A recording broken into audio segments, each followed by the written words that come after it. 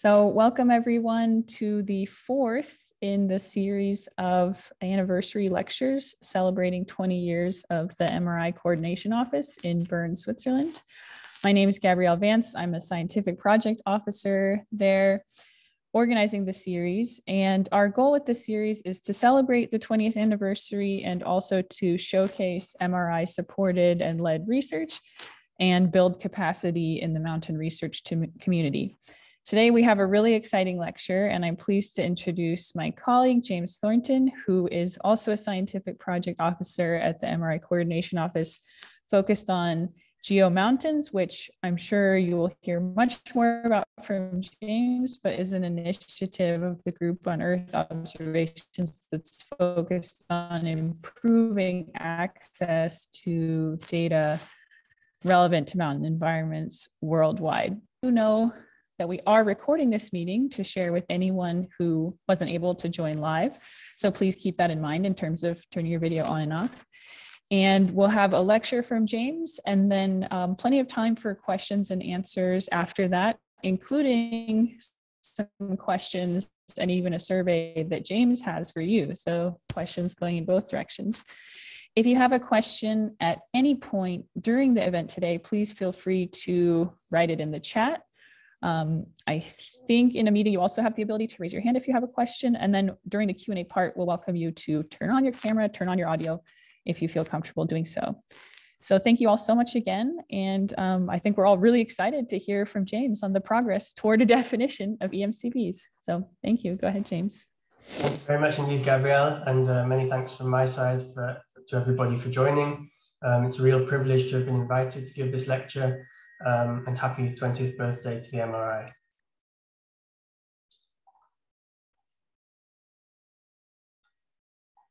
Begin very briefly by just adding a word or two of personal introduction. Just to say that I consider myself to be an interdisciplinary but hydrologically focused environmental scientist, trying really as far as possible to do both fieldwork and modeling. Not always difficult, and certainly of late I've been doing more of the latter. I think having this balance can be very productive and useful. I've been for over a year now the coordinator of GEO Mountains, which as Gabrielle mentioned, is our initiative of the group on Earth observations, which is really seeking to improve the discoverability, accessibility, and usability of a really wide range of data pertaining to mountainous environments worldwide. Prior to that, my background's in hydrogeology. I obtained my PhD in 2020 from the University of Neuchâtel, and I've also have some experience working in the private sector, modeling natural catastrophe risk. I must also begin by making some very important acknowledgements. Firstly, to all the co-authors who contributed to our recent paper on this topic. This was published earlier in the year. In particular, Nick Pepin, Elisa Palazzi, and Caroline Adler, who organized the workshop in 2019 from which the paper grew. I should also thank sincerely the other workshop participants for their valuable contributions. I believe this photograph here shows all those who were in attendance. And the funding for the workshop and also for the open access publication was kindly provided by the European Space Agency and the Future Earth Joint Programme. I should finally thank my former colleagues from the Universities of Neuchâtel and Lausanne for also helping to shape some of the ideas which I'll present today. This is the outline of my talk. Naturally enough, I'll begin with some words on the nature of the challenge or what is motivating us to do this before introducing our proposed solution, the identification of a set of so-called essential mountain climate variables, or EMCVs for short. I'll then progress to provide a few examples of ways in which we could perhaps better measure or derive some of these variables, or else exploit existing data sets more fully. Then, drawing on some of my previous research, we'll look in particular at how combining a variety of observational data sets with numerical models in particular can really help us to characterize mountainous systems in a more holistic fashion, helping to fill in the observational data gaps to a certain extent, and also providing a basis on which we can then make future projections. After that, I'll set out a series of potential next steps, and this is really where the help and guidance of the entire mountain research community and others will come in. And so hopefully during the time of question and answer and discussion, we can begin to to exchange views on some of these outstanding issues. And to that end, I've also prepared, as Gabrielle mentioned, a short survey, which we would like as many mountain stakeholders as possible to kindly complete. This is researchers, policymakers, practitioners, and others who have an interest. So beginning with the challenge, mountains, of course, cover a very considerable proportion of the global land surface and host many millions of people, as well as a great deal of biodiversity. And then also, of course, provide a very wide range of ecosystem goods and services to the adjacent lowlands. I found this figure online, which provides a fairly nice, if perhaps slightly simplistic summary. One could maybe even question some of the statistics. For instance, this 60 to 80% of freshwater stored in glaciers. This is actually pretty much quite a lot of this is at the poles, but there's of course a great deal of scientific literature assessing the importance of mountains from a variety of perspectives, which of course can be consulted also, and some examples are just given here. So why do we need informative data on the evolution of the climate and also climate-dependent components of mountain systems, both biotic and abiotic? Well, there are perhaps three primary reasons, and there's actually a kind of important thread tying them together in the sense that each step is actually dependent upon the previous ones.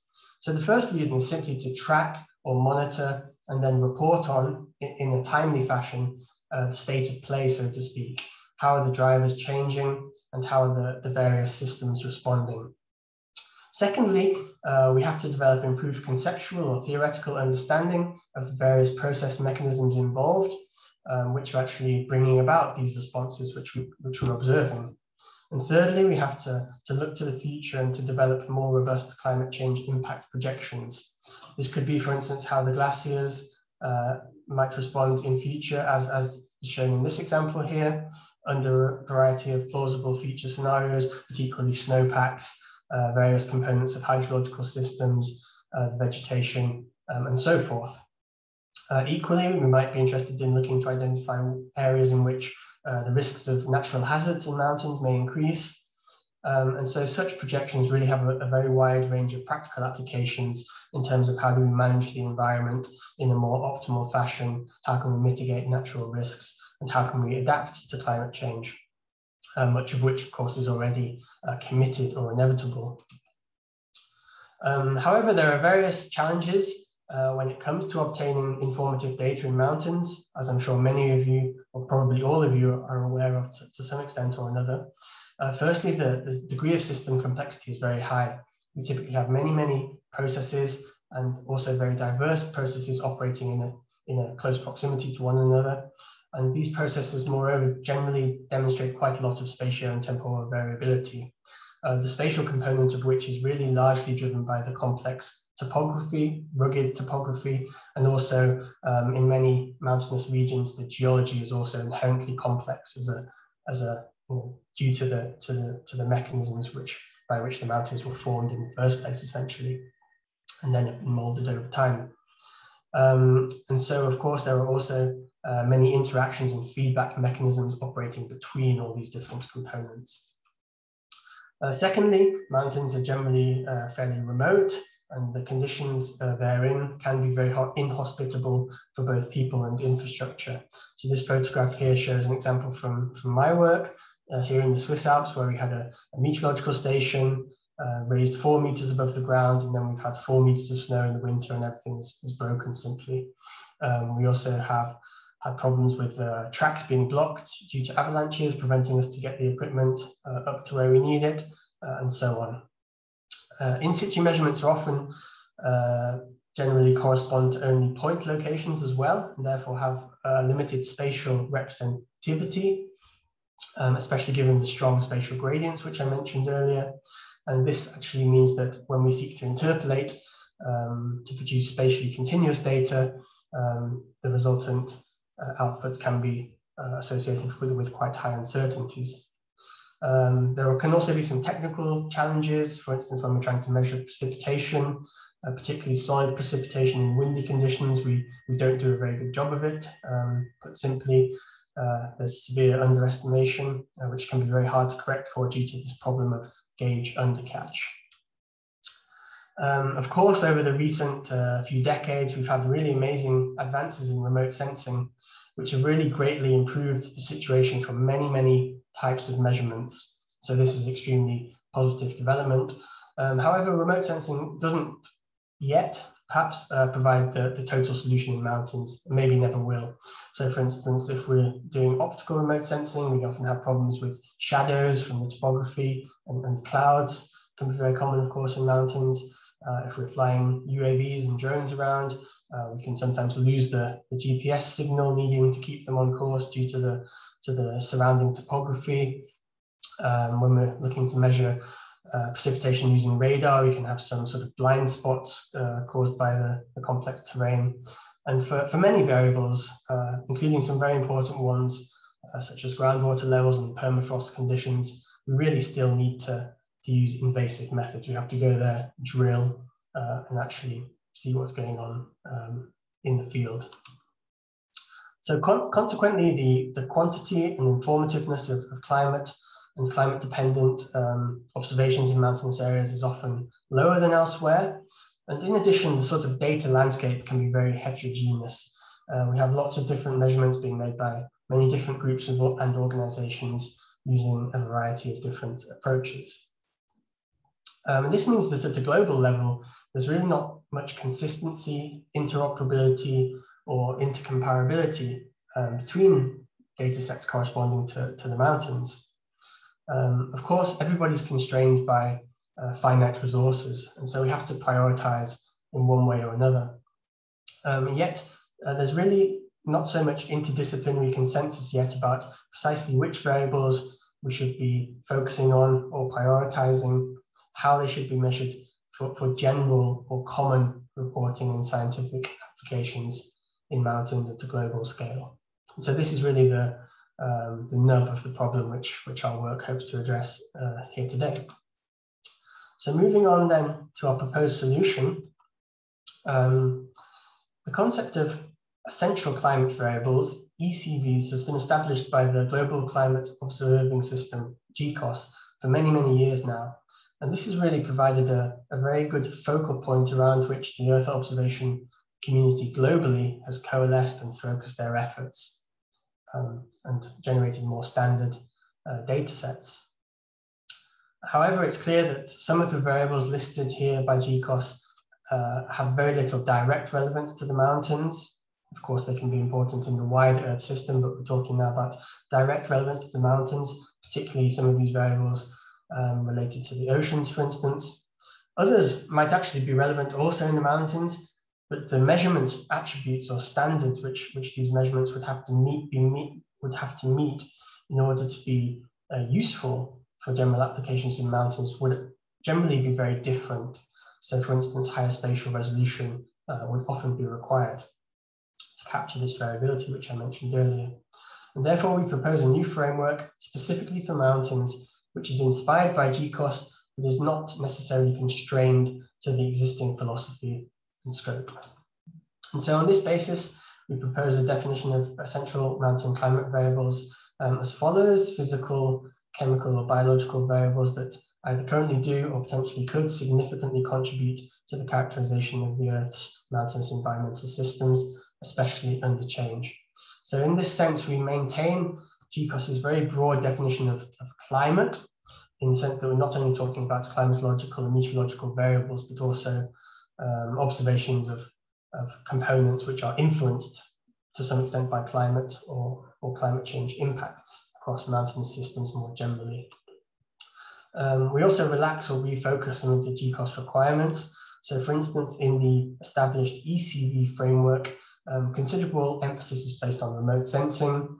But as I mentioned earlier, here we need to recognize the crucial importance of in situ observations, and so consider both on an equal basis. Somewhat similarly, to be listed as an ECV, measurements must be technically feasible and cost effective right now. But we actually take a more aspirational view, seeking to establish rather what would we like or what do we need, rather than just what can we get at the moment. And so taking this philosophy could actually spur advances in measurement technologies and also retrieval technologies from satellites. Likewise, we actually relax, or propose to relax, the constraint that these variables are directly measurable, also for direct empiricalism, recognizing the fact that in mountains in particular, often no single measurement technique can tell us everything we need to know, and that actually often by integrating all the relevant data with numerical models can provide actually a very good way forward. And therefore, we propose that our EMCV concept also integrates modeled data, model outputs. But these are really all just initial proposals as we put forth, and certainly to be further discussed and shaped by the mountain research community. Another important question, and this is another aspect in which we don't necessarily have a very firm view yet, that is of parsimony versus utility.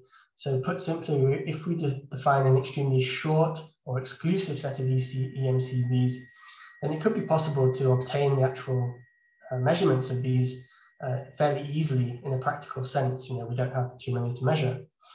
However, the number of applications to which such observations could be useful might actually be limited, especially given the complexity of the systems involved.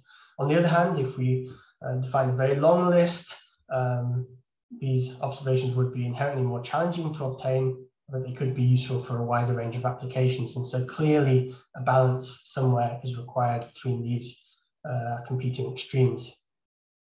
Before we move on to consider the actual variables themselves, we have to identify what the most important components and processes typical of mountain systems actually are, again focusing on under climatic change conditions. So to do this, we considered 4 key components or spheres in turn: the atmosphere, cryosphere, biosphere, and hydrosphere, whilst also trying to focus as much as possible on the many links between them. At the same time, not neglecting the role of the lithosphere, and also the very complex topography, which we can really consider as underpinning these systems on a fundamental level. So for instance, for the atmosphere, we discussed and drew attention to aspects such as, of course, the global greenhouse gas forcing, but more locally in terms of mountains, aspects such as the deposition of aerosols like black carbon on the cryosphere and how this can influence the surface albedo and therefore the melt and the hydrosphere downstream, and also the effects of tropospheric ozone and how this can affect not only human health in mountains, but also vegetation growth and productivity. For the cryosphere, that is the snow, glaciers, lake ice, and permafrost. This is, of course, heavily controlled by the atmospheric conditions or the climatic conditions, and in turn exerts a strong influence on the hydrosphere. Generally speaking, cryosphere in the mountains worldwide is declining rapidly in both extent and mass, and also cryospheric risks such as glacial lake outburst floods, rock falls related to permafrost degradation, and avalanches as snow conditions change are increasing in many regions. In terms of the biosphere, we have tree lines and grass lines which are rising up the mountains, so a general greening of higher elevations in many regions, increases in species richnesses on mountain summits, and of course the problem that species which are adapted to cold conditions may have nowhere to go. There are also some important direct anthropogenic impacts, such as pasture abandonment, which we're seeing quite widely, for instance, in the European Alps, which can lead to actually forest colonizing previously open pastures. And this can complicate a bit our understanding of what is driving vegetation change, but this is not actually our main focus here. We're focusing more, for the time being at least, on more the biophysical systems. And finally, the biosphere, of course, exerts important influences on the other spheres via evapotranspiration and its impact on the surface energy balance, amongst others. Finally, in the hydrosphere, we know that the stream discharge at the catchment outlet really integrates all the changes in the upstream system, and so responses to external change can be rather subtle and complex. But in light of changing ratios of rain to snow, or snow to rain, snow patterns more generally, glacier melt contributions, permafrost conditions, these can all affect the internal hydrological functioning of mountain catchments and therefore ultimately stream flow. And in many cases, actually, these changes are already detectable. So seeing shifts in stream flow timing and magnitude, and also water temperatures actually as well.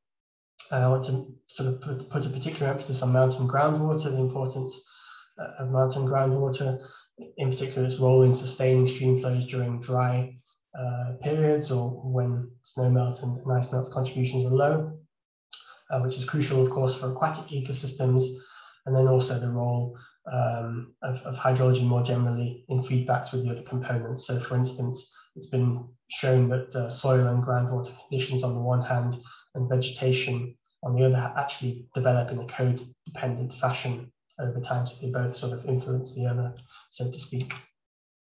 And so following this review, and there's a bit more detail in the paper, we could actually develop and agree on a kind of conceptual model of a generic integrated mountain system. And that's what this diagram here seeks to summarize or represent. And actually looking through the literature, we realized that perhaps surprisingly, no such figure had actually been presented previously. So it was sort of left to me to have a go at drawing one. And in the end, I sort of dusted off my limited art skills from 10 or 15 years ago and managed to come up with something more or less reasonable, I hope. So this really provides an interdisciplinary or integrated summary of some of these most important aspects and processes. Having done this, we could then proceed to develop a single ranking of variables associated with these various components and processes according to their perceived importance in an interdisciplinary way. And so this process began at the workshop with a great deal of discussion and debate amongst the participants who were coming from many different perspectives and disciplines and years of experience. And then, of course, there was also some work required to refine this ranking subsequently. So this slide shows the results in the form of a word cloud, whereby the size of the terms is proportional to the ranking which was assigned. So at the moment, there are 97 such potential or candidate EMCVs, although as mentioned earlier, one may not necessarily want the final set to be so extensive. However, at a fundamental level, it does suggest that we need actually many variables or a large number of variables to characterize mountain systems in a kind of basic way, which is not really surprising considering the complexity of the systems. And naturally enough, variables which are important to several spheres, such as air temperature and precipitation, or which else link various spheres, such as those variables which affect the surface energy balance, like the surface albedo and land cover, naturally feature prominently. In other words, are ranked highly. Another kind of very interesting and perhaps important outcome is that we identified several new or non-GCOS variables which could actually be considered perhaps uniquely important in mountains. And so these are listed here in the table on the left. Many of them are more specific to mountains. So for instance, splitting up latent heat flux into a component of that which is evapotranspiration versus direct sublimation of snow. So directly from solid to gaseous phase. Information on the snow microstructure, which can help inform efforts to, for instance, derive snow water equivalent by remote sensing. More localized information on the debris cover on glaciers, which can affect the surface energy balance and therefore melt patterns. Information on how vegetation can be affected or disturbed by avalanches, rockfalls, and so forth. Some more specific information on groundwater dynamics, species abundances, etc. Some derived variables were also proposed. Of course, in mountains, we're often very interested to understand a bit more temperature lapse rates, or really in 3 dimensions, actually, rather than just 2. So the changes in temperature with elevation on a per event or per seasonal basis. I think this list also demonstrates that, that we put in greater emphasis on in situ data. There are many variables here which can only really be measured in situ and therefore could perhaps have been overlooked slightly by GCOS, given the general greater emphasis they place on remote sensing. And I also think it's important to emphasize really the importance of characterizing the topography in mountains as well. There's hardly really a mountain study where it's not important to integrate digital terrain models, data on slope aspects, gradients, and so forth. So this is really another important aspect which comes out of our work. And likewise, also emphasizing extremes of various variables in view of natural hazards as well. There's also a bit of emphasis on this. So in the paper, we talk actually quite a bit about various established ways or common ways to measure many of these variables, both on this list and more generally. I don't want to dwell too much on that for now, but rather move on to talk about how we can actually perhaps better measure or exploit or derive climate-related data in mountains using some emerging technologies as well and approaches. So one important way we feel is to develop new and also to expand existing interdisciplinary mountain observatories and networks. So Sonnenblick in Austria, which is shown here in this figure, could provide an excellent example or model here, whereby you have a central station surrounded by actually distributed network of sites measuring many different aspects of the systems, glaciers, permafrost, vegetation, and so forth. And so certainly intensively monitored experimental catchments would also fall within this category. As I alluded to earlier, at present, many mountainous measurements across a wide range of disciplines are made by relatively small research institutes and programs rather than global networks. So getting a good overview of who's measuring what, how, and why, which is actually required to optimize future efforts, is pretty tricky. And so we recently developed this in situ inventory, which is available on the GEO Mountains website, and which provides really show where these sites are and also provides links to the actual data as we're seeing here in this animation. We've actually recently invited contributions from the community to help populate this resource, so to add missing sites and to also add information about sites which are already existing, what's being measured, using which methods, over what time periods, and so forth. And at the moment, in GEO Mountains, we're also developing a similar inventory for remotely sensed data sets. And we hope that at some point it will be possible to sit down and identify a global network of mountain sites that are rich in both in situ and remote observations for a range of variables, not only biophysical, but also socioeconomic. And we can classify these as, or call them, mountain observatories. And this idea has been outlined in the paper here, which was led by the MRI Mountain Observatories Working Group. And so this is really a bit the end game, so to speak, and we can see where we might need to augment observational capabilities by doing this, but really we also need to populate these inventories first to be able to do that. And so yeah, the inventory provides a lot of functionality at the moment for searching for individual places or sites. It really just hopes to also ease this flow of data as well. Links to papers, for instance, where data sets are described, and so forth. Also, coupled with that, there's a wealth of remotely sensed data that can certainly be better exploited. One way this can be done is to ingest the observations into data cubes, which provide pre-processed and analysis-ready remote sensing images through time. So this slide here shows an application of the Swiss data cube to quantify snow cover changes through time at the national level. And there's also many options to actually combine the latest high-resolution remotely sensed data from Sentinel, for instance, the Sentinel program, which is only available for the last few years, with actually much coarser catalogs, but which go back longer in time. And if we can intelligently combine these two, then we can, in theory, generate higher resolution catalogs over the longer term, retrospectively. So this could be also another nice approach. Likewise, climate model reanalyses and future projections are constantly improving. For instance, in the Himalayan region, we have a fairly new reanalysis product now called HAR version 2. And we can see on this figure that compared with the previous product, this new product better captures the effects of topography on mean summer air temperatures. That's what the variable which is plotted here on the map. And we can also see that we can match in situ measurements quite well now. So really we're seeing an improved representation of the topography and the influence this has on on the climate and land surface processes and interactions as well. So this is definitely going in the right direction. Likewise, in terms of future climate scenarios, we now have available increasingly locally downscaled and fully transient data, such as in Switzerland, we have the CH 2018 scenarios. And this approach, as well as providing information on the spatial scales at which impacts of climate change are really felt, which are very, very local. If I'm not mistaken, I think this product provides information at 1 kilometer resolution.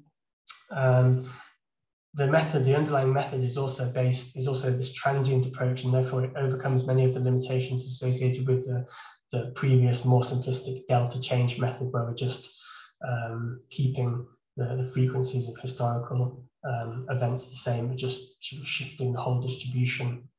So this is also promising, and hopefully some of these advancements which are being made can also be transferred to other mountain regions around the world. The integration of remotely sensed data and in-situ data with numerical models is really another rapidly growing field. And this enables the generation of spatially and temporally complete data or model outputs, which actually can extract the maximal information from the often complementary data available. So often in-situ measurements have complete time series, but only at individual points, where satellite remote sensing often provides a complete spatial picture, but only for intermittent days. So there are a few different approaches which can be taken here. Inverse modeling or calibration and data assimilation are perhaps the most common ones. Here I'd like to present a couple of brief examples from my own work. The first case involves distributed snow modeling in an Alpine catchment here in Switzerland to obtain patterns of meltwater arrival at the land surface. And the rationale really is that in sparsely gauged and topographically complex terrain, the meteorological forcings which are required by such models are often highly uncertain for the reasons which I mentioned earlier. And in addition, many hydrologically important processes, such as the gravitational redistribution of snow from the steep slopes, can't actually be represented at catchment or larger scales using physically based algorithms. So it's often appropriate to incorporate empirical parameters into otherwise physically based snow models. So in this case, I developed a catalogue of snow extent maps and also reconstructed some snow water equivalent time series at 2 sites and used these to constrain or to calibrate several uncertain model parameters, including those related to the corrections which are needed to account for this undercatch problem, and also the slope angles which control under what conditions snow can be redistributed gravitationally. And so essentially this involves modifying the parameters within reasonable bounds, running the models many times and seeking to minimize the total mismatch between simulations and observations.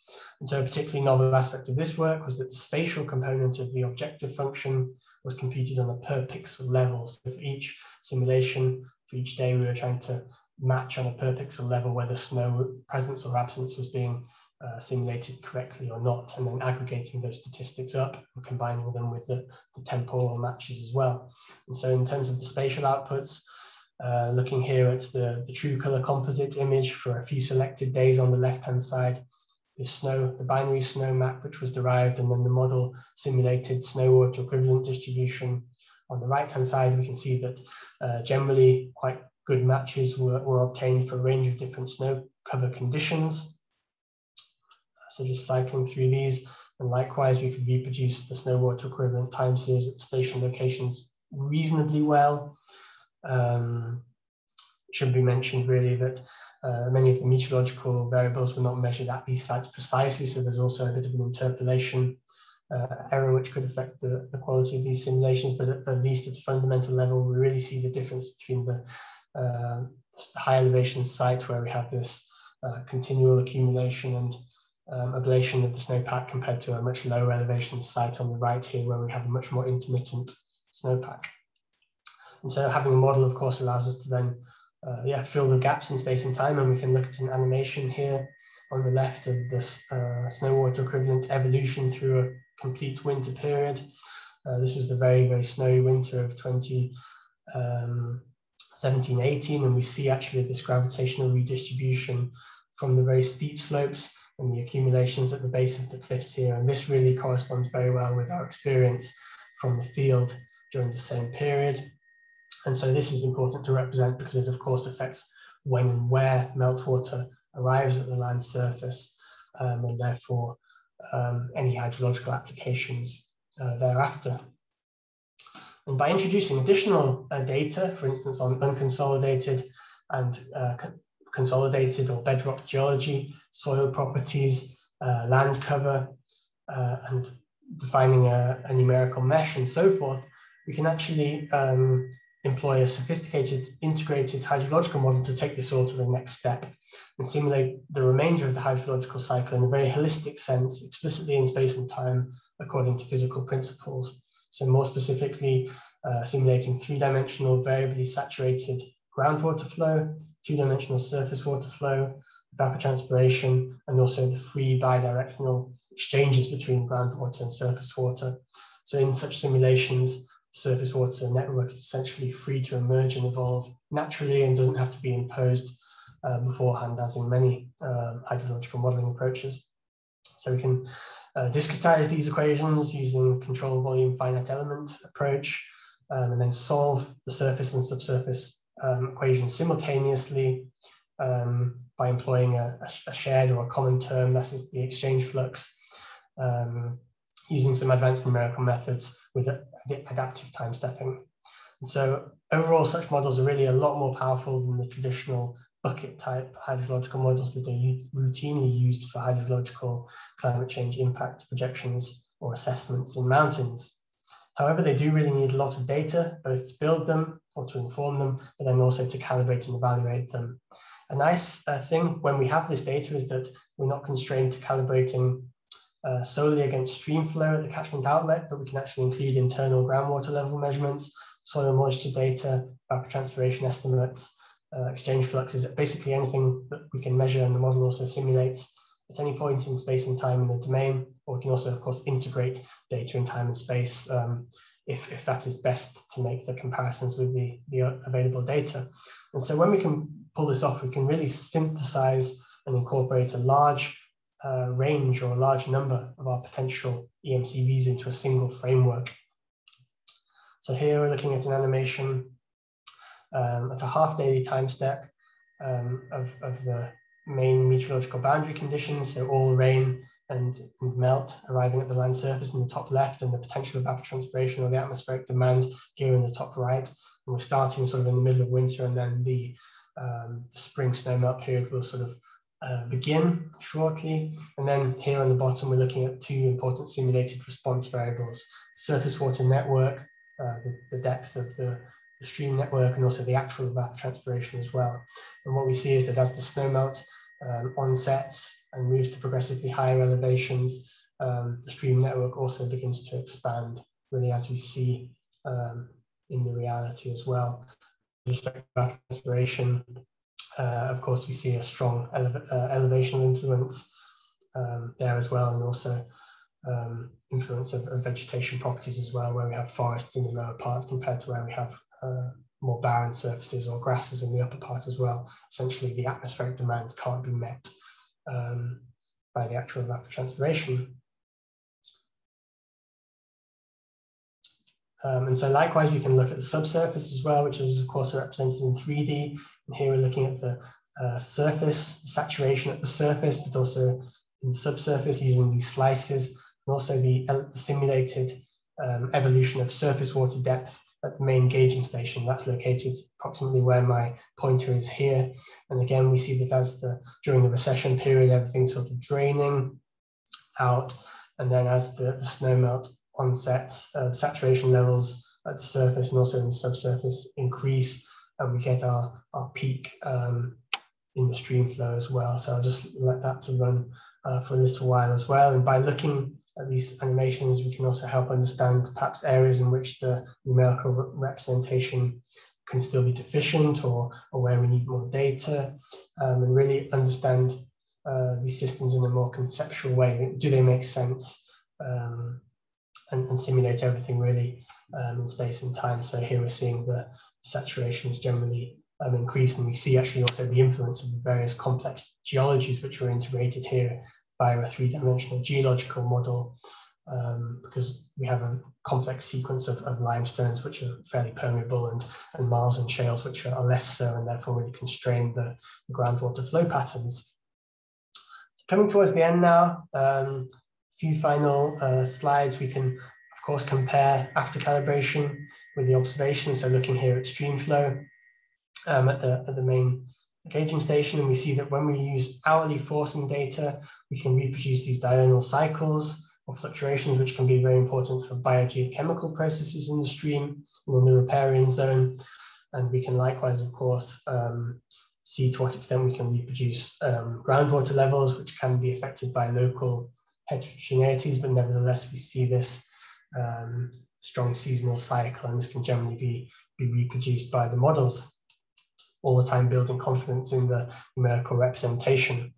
And so just to add that one could then go forward and apply future climate scenarios and generate hopefully more reliable predictions by incorporating all this spatial and temporal variability in surface and subsurface properties and processes and their interactions than lumping everything together using a simple box model. In particular, we can look at spatial change impact. So for instance, look not only at the direct hydrological impacts of climate change, but also the indirect ones. So we can see to what extent, if the vegetation expands up the mountain slopes, as is shown in this simulation here, a vegetation simulation, we can explore to what extent that could modulate the direct climate change impacts through changing rainfall, temperature, snow patterns, and so forth. So we can start to unpick some of these subtle complexities, which can be important. So in terms of the next steps and returning to our EMCVs more directly, I think there's still a few outstanding questions about the philosophy of the approach we should take. I think we're making quite good progress, but in particular, this question of parsimony versus how exclusive should our list be.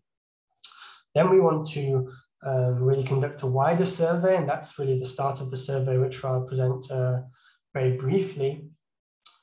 Really recognizing the fact that everything I presented so far is really based on the experiences and the expertise of the people who were at the workshop, and our own thoughts, and other people could have different views. And so I really want to open the survey up and do something a bit more representative of the community as a whole. Another really crucial task will be to actually define very carefully the minimum observational requirements which we would like these variables to meet. So for instance, how highly resolved in space do snow maps need to be? How frequently do we need to be measuring X, Y, and Z, and so forth? That's going to be challenging and a lot of work. And then from that point, we can then assess to what extent our requirements can be met by existing data sets and data sources using our inventories and other information which is out there. And then hopefully we can ultimately work together to fill the gaps and to close the gaps between what we want and what we have. So with that, I think I'll move on to the conclusions.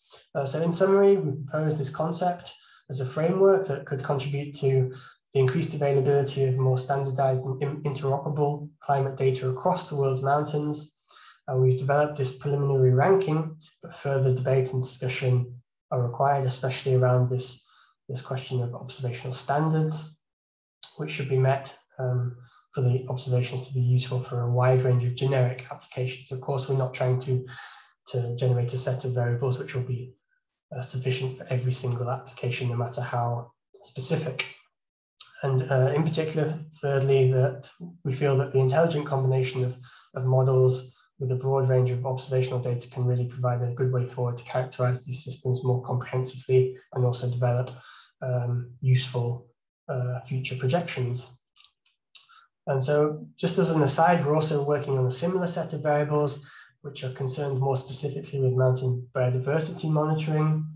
And also we hope to replicate the exercise starting with the workshop for social and economic variables, which should also be monitored in mountains as well. So moving towards an even more integrated socio-economic, integrating really the environmental and the social and economic components of these systems more closely. And on that note, we're also working on a study on mountain population distributions and their drivers, which which should also come out hopefully towards the end of the year as well.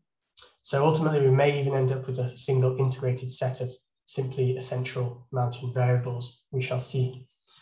So thank you very much for listening, and we'd be happy to answer any questions or discuss the concept more generally, either now or later. And there's the link to the survey there, and I think Gabrielle will kindly circulate the slides and the recording so that yeah, the survey can be accessed. But for now, thank you very much for your attention. Thanks a lot, James.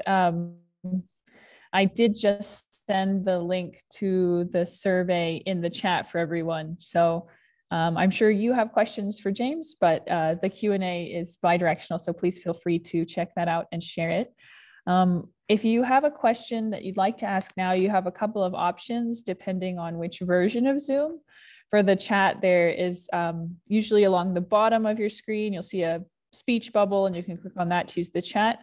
Under reactions, which is a little smiley face, at least for me, you have the option to raise your hand. You can also just turn on your audio and or video if you like. One question that came in the chat already was from Hasib about some of the sources for the advanced numerical models, James. Yeah, sources. I mean, I guess the question is what kind of codes are available? Is that a bit the question? I mean, there's a yes. Could you please provide the sources for advanced numerical models? Yeah, I mean, there's a wide range of codes available, many of which are open source, and they're generally focused by discipline. You know, so I mean, for instance, at the SLF here in Switzerland, they have extremely advanced codes for modeling rather snowpack processes in great detail, which are openly accessible. There are integrated models such as the one which I presented. Another alternative which is open is called PathFlow, which does something similar to the integrated surface water groundwater modeling which I described. Generally, I think all the reanalyses data sets and things are generally accessible. So really, this is definitely also something we hope to help improve with our inventories. Actually, is listing for given applications what actually are the codes which are available, so that then hopefully users can find suitable simulation approaches more efficiently, as well as the data sets which are needed. So yeah, that's a really important point, and I think definitely we're seeing a positive trend in the availability of quite advanced open source codes. And of course, more simplistic empirical based models still have their applications, especially for more practical sort of applications. But when we want to unpick some of these complex process interactions, having something a bit more physically based, representing the important variability is important. You know, I think as simple as necessary, but as simple as possible, but no simpler, I think is the mantra. Mm-hmm. Definitely, thank you. So Hasib, I hope that answered your question. If not, please feel free to write in the chat, raise your hand or unmute and follow up. Are there any other questions from the audience? I know our MRI chair, Jörg, is here. Perhaps Jörg has a question, or anyone else?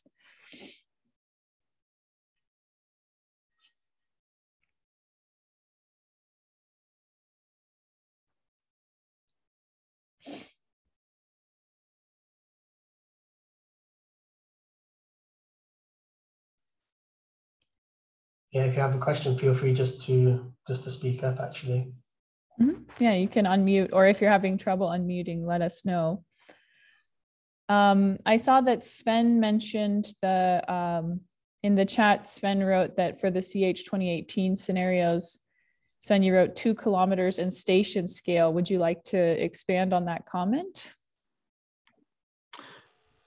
Yes, so it's just because I think James wasn't quite sure what's the scale at which we then provide these scenarios. So it's 2 kilometer in station scale for the case of Switzerland. And indeed, I mean, there's a lot of statistics involved because these scales are still poorly represented by physical models. So we actually strongly rely on statistics that are trained using observations, of course, also. So this is very relevant also. So the mountain observations in general are very relevant for producing climate scenarios in mountain regions.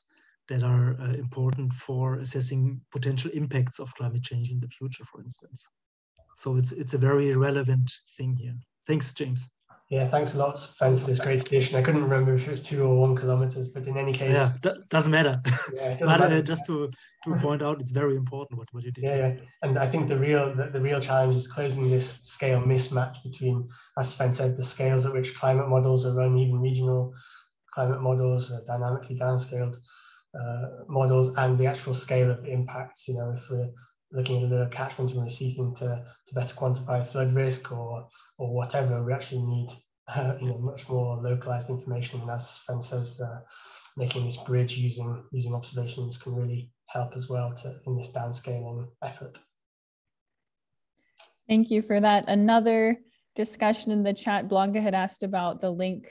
So Sergio shared the link to the GEO Mountains in situ inventory. Thank you. I hope everyone will check that out and consider submitting to that or the inventory of remotely sensed resources.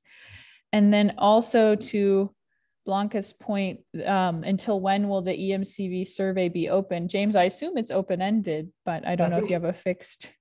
Yeah, I mean, I think we can leave people a few weeks, perhaps even a month there's no super time pressure to look at it, but I mean, yeah, the idea is really just to survey a bit more widely the community. So on that note, please do circulate it amongst your networks, anybody who you think could have views on this as well, and to see if we've missed anything important or if there's other disciplines which have been sort of overlooked inadvertently and so forth, really to make sure that this approach is as community-led as possible, I suppose.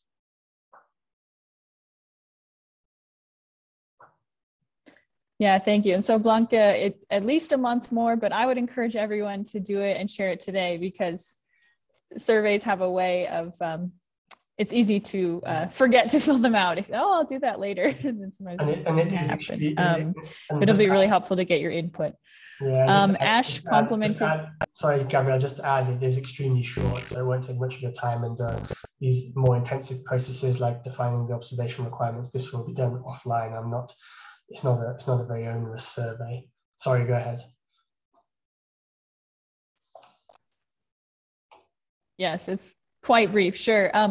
Ash complimented your hand-drawn mountain figure. I'm a big fan of that one too, and asks if there's a vision for integrating ecological data in the mountain database. I assume maybe that means the inventory or perhaps the variables, but yeah, I mean, throughout GEO Mountains more generally, and I think as I've described today, I think data on ecosystems and the biosphere and biodiversity certainly has a central place. I hope that came across. But yeah, certainly very, very, very important.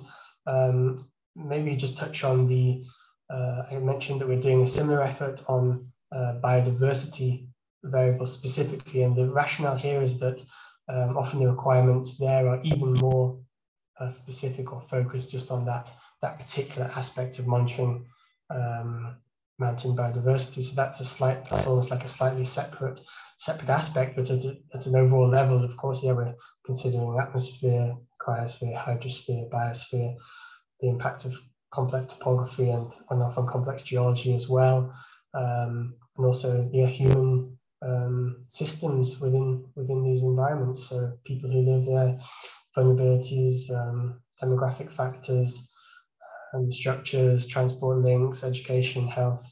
This really is all included. We have a very broad concept of mountain systems, and we're trying to be as inclusive as possible. Thank you. Perhaps a related question. Jörg was wondering, from a political science perspective, how can decision makers help foster the use of EMCBs? Yeah, I think definitely one side would be through contributing to such surveys, actually telling us or telling organizations such as GEO Mountains and the MRI who are seeking to develop these efforts, who may have closer links perhaps with the research community and the research needs. But I think it's equally important that decision makers on the ground, environmental managers and so forth, actually also contribute and tell us what they need, and these requirements might be slightly different. For instance, if you're in charge of making some decisions about, I don't know, mitigating flood risk, you might require forecasts on very short lead times to be able to evacuate people or so forth. So those requirements could actually be different, and I think the dialogue is very important, because unless we know what the requirements are, then we can't necessarily target our framework to meet them.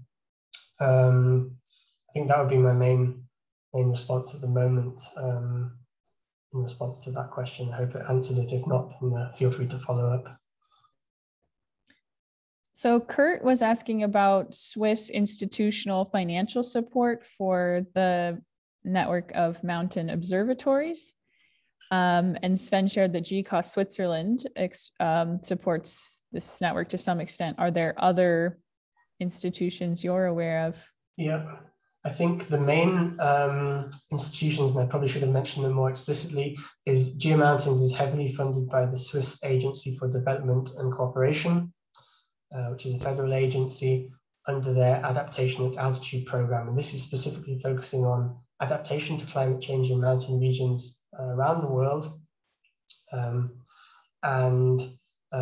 We're sort of focusing on the data side, but other organizations are focusing more on this chain from data to information to adaptation actions. So that's a very important Swiss organization which is providing substantial help in this whole area. The other one I think is, even though not Swiss, but of course based in Switzerland, the WMO, World Meteorological Organization, which is of course closely linked to GECOS as well. But for instance, they have some financing mechanisms which can help, for instance, improve in situ meteorological and climatological data coverage and hydrological data coverage indeed around the world as well. But actually to demonstrate to such organizations where these schemes are needed or would be most beneficial, we actually need to have a holistic view of what is there at the moment, to identify where the main gaps lie at the moment. In our in-situ inventory, for instance, we don't know if a gap on the map is simply that there's no station there, or actually there is a station, but it's just not in our database yet. And so that's why I really urge the whole community, the diverse community, to contribute their sites to that. And then we can see not only spatially, but also by discipline, also potentially by elevation or by time period, where the main gaps are, and then make much more convincing cases to such organizations who have the resources to help. But because at the moment the mountain data landscape is so heterogeneous, we can't just go to a single source and get a complete database which shows where all the measurements are made. And so that's a bit what we're trying to do in that respect with the inventories, show what we have and therefore where the gaps are, hopefully towards improving the situation overall.